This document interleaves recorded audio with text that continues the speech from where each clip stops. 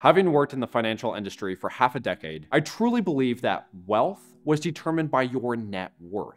However, in the past 6 months since I quit my job to pursue a more simple life, I've been reflecting a lot on the habits that have led me to this point, especially the psychological money habits that have allowed me to see the true treasures in my life.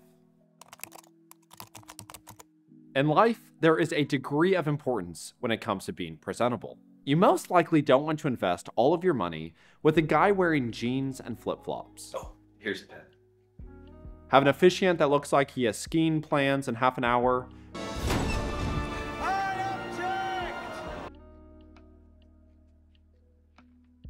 But in recent years, I began to notice the substantial financial and emotional prioritization around physical appearance.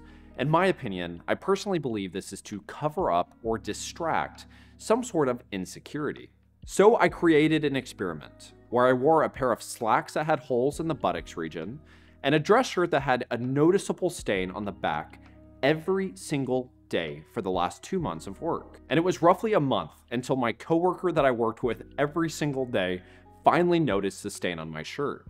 And it wasn't until 6 weeks when I had to finally come clean to my manager off the experiment I was running, after the ironic nature of how he was berating me for my physical appearance, when the day prior he was saying how good I was looking. Now, during this period of time, the comments I was receiving from my clients was that I was very honest. I was very kind. I had a very welcoming presence. They liked how respectful I was and how I always made sure I maintained eye contact with them. And the reason I mention this is to just put into perspective of the true importance with one's appearance.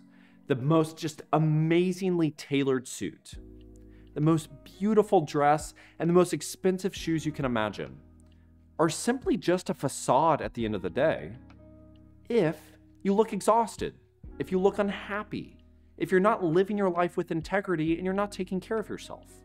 So I ask myself this simple question every single time I go to make an appearance-based purchase. Does it aid in my life, or does it cover up in my life? If it aids in my life, well, this is great. This is an amazing purchase, and I don't need to think anything else of it. It's providing value into my life. But if it covers up, well, then I get to see the real issue at hand. Now, this applies to most things in my life, but this alone has saved me a tremendous amount of money, as very rarely do I spend a lot of money on my appearance as I put the investment into the important things at hand. One of the fundamental principles when investing in a company is to prioritize what the key decision makers are doing. If you want to invest in Google, but find out the CEO only uses Safari, well, there's probably an issue. If you want to invest in Amazon, but the Lord and Savior Jeff Bezos only shops at Walmart, that's probably a problem. If you want to invest in Tesla, but find out Elon only drives diesel trucks and litters, well, that's not necessarily in integrity with his business. But when it comes to our own personal life, we look at it as our life. We fail to recognize the importance of the key decision maker. Another great example of this would be we all have that one friend or person in our life that continuously has the same problem, even though we've continuously given them great pieces of advice. We can see it clear as day, their problem, where they are, and the way that they can bridge the gap to get there. Because we are looking at them. We are looking at the key decision maker in their life, or the way that I frame it, their business. When it comes to them, they are thinking, yeah, if I make this decision, then this could happen. But what if this happens? Well, if I do this, then this. They're thinking about it in a life perspective. They're not able to get the distance away to be able to focus on what does the key decision maker need to do. I've began to make this fundamental shift in my life and to begin to do these routine checks with myself and consider or think of my life as a business. I want to invest in this corporation, but I need to see what the key decision maker is doing. So I take a step back and I say, I like the business. I like where it's going. What is the key decision maker doing? Well, he's been struggling with his sleep. Okay, jot that down. What is he doing to improve it? Okay, jot that down. He struggles with eating consistently. Okay, jot that down. He is very optimistic and blah, blah, blah. He has very strong shoulders. Jot that down. And before you know it, very quickly, you have a strength and weakness chart of where it is that you are in your life. And now I use this and I kind of put myself back into my life and I think, these are the things that I can now act differently upon to get my business, to get my life in the direction that I want it to go. Just framing it in this small different way has eliminated so much resistance, so much outside noise, so much chaos that has allowed me to be present in the moment, that has allowed me to see this is what it is that I need to improve on. This is what it is that my strengths are. This is what, honestly, is just a part of me, and that's fine. But it's important to be able to understand what the key decision maker is doing throughout their business or throughout their life. Many of us struggle with two very important aspects in which we live our lives: when to say yes and how to say no.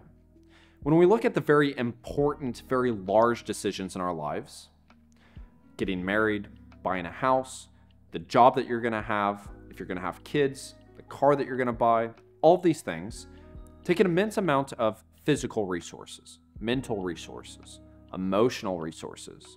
So naturally, it makes sense that we put a lot of emphasis towards this. I believe that as life has gotten more hectic and chaotic, we're putting even more energy and we're saving the energy towards those big life and death decisions. That's coming at the cost of our yeses and our nos. We're starting to have those just kind of be automatic. Typically, we say yes because we don't want to hurt the other person's feelings. And typically, we say no because, well, saying yes is kind of scary. If we say no, we know what's going to happen. We get to be in control of whatever it is that we're doing. I know for myself, I personally say no because I want to say yes, but the fear of doing something out of the ordinary is too much at times. So I began thinking, what is the difference between these massive decisions and our yeses and our nos? And I came to this conclusion, and I'm intrigued to see what you guys think about it. When we get married, we know why we are marrying this person. When we buy a house, we know why we are buying this house. When you go to a specific college, you know exactly why you want to go there. All of these big decisions, you have your why. With the yeses and the nos, it's automated. We don't have our why. Why are you actually saying yes? That way you don't build resentment towards the person you continuously give your time to, when ultimately you should say no. Why do you continuously say no? In my case, I had a friend that was continuously inviting me every single weekend to go on his boat and to go around on the lake. Well, I continuously said no every single time. Well, I'm busy. I wasn't necessarily lying, but when I took a moment and paused, I dissected, why is this? I was able to uncover the truth of, I'm actually just nervous around being with that many people. I'm a very quiet, kind of shy person. I'm not used to talking to a lot of people. And to me, that was just uncomfortable. And so now I get to say, well, do you want to face this? Yeah. Why? I want to be a better person. I want to develop these skill sets. When we continuously ask why, we begin to find the fundamentals of each and everything that we do. I think your yeses and your nos are just as important as the big decisions you make. If you want to look at a financial aspect in this, if you understand why you are investing in a company, you're going to be able to see whenever things aren't going well, why you're in that company. I still feel strong with the fundamentals. I don't want to give up on what is happening because I understand why. If you're not invested with your why, your emotions, your thoughts, all these things are going to begin to cloud your judgment. I think the more times that we ask why, the quicker that we develop our truth, the quicker that we see why and how we can live with honesty and integrity and be present in the moment. I think, again, the yeses and the nos are incredibly important. I think those are the easiest ways to find what it is that we truly want within.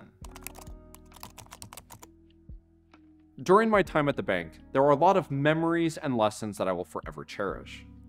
One of them being arguably one of the biggest and dumbest mistakes I made while I was actually the vault custodian. Now, this is someone that maintains all of the cash levels throughout the branch.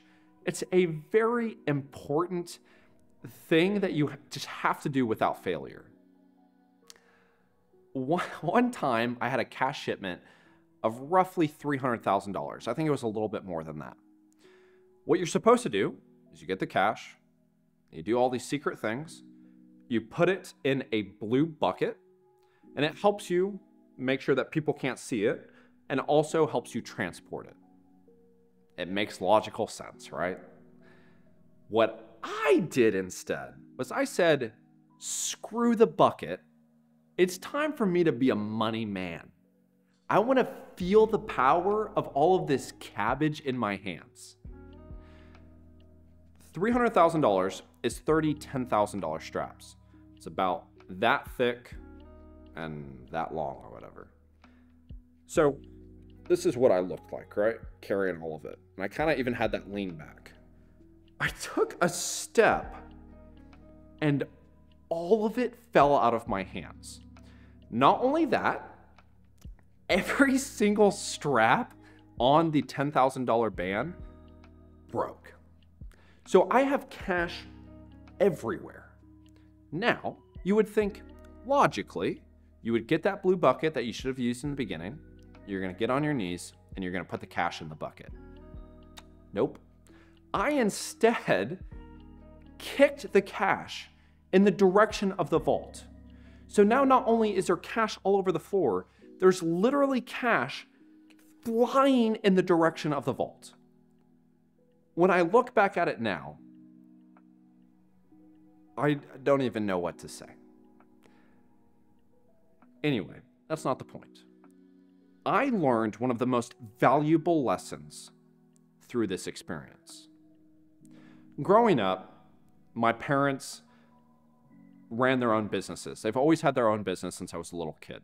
And naturally, a part of this, you talk about money. And as a kid, I naturally just heard some of the conversations. When I grew up, or as I was growing up, I always wanted to make sure that I worked very hard for my money. I saw how hard they worked. I felt like I needed to do the same. I thought that I had to sacrifice an immense amount of my life to be able to get in return money. I believed time was money. And so when I was working at the bank, I was working extremely hard for my like $15, $16, $17 an hour. And I thought, if I worked hard enough, maybe at some point I'll get a break and I'll make the kind of money that I want to have. I think this mindset is fair, and I'm not putting any sort of blame on my parents. This is just the reality that I was living in at that point. There was a complete desensitization when I was just freaking punting that cash towards the vault, of realizing the insignificance of the physical aspect of money. I'm not naive to the fact of the importance and the power that money has, but in reality, money is not scarce in any sort of way. Gold is scarce. Particular things that we cannot recreate is scarce. Money you can print forever. I got to see the surprisingly small pile of $300,000 on the floor that I was kicking at 21 years old. Now, what happened after this moment was the absolute transformation of my financial journey. When I was able to decouple myself from a scarcity mindset, I was able to see the financial gain. I was able to turn my like $6,000 savings account into, I don't know, $35,000, $40,000 invested into the stock market while still making, I don't know, $15, $16, $17, $18 an hour. So my income didn't increase. The way in which I saw money increased. And the key takeaway in this is a lot of us have feelings that when we achieve this, then I will finally feel this. If you have that scarcity mindset with you in your finances, and if you just believe that whenever you get a raise, then finally you'll be able to have enough money to be able to fix all of your needs. When you see that new income, you're going to begin to say, well, this doesn't cover all of these new needs. I need another raise. I need more money. On an emotional standpoint, you might continuously be looking for new relationships because they're not able to fit that or fix that hole that you have within yourself. They'll never be able to give you enough because you haven't discovered within yourself exactly what enough is. So my recommendation, and it's something that I still remind myself, is that it's better to fix the hole in the bottom of the sinking boat than to go ahead and set sail on the direction that you want to go. I really want to thank you guys so much for all of the love and support that you have given, especially with these more recent videos. They've been a little bit more intense. I really have been just trying to push the boundaries as much as I can and just be as authentic and genuine and kind as I possibly can. And it's been a heck of a journey. So thank you guys so much. I hope you have a wonderful day. Bye-bye. $101 for a Krabby Patty? With cheese, Mr. Squidward, with cheese.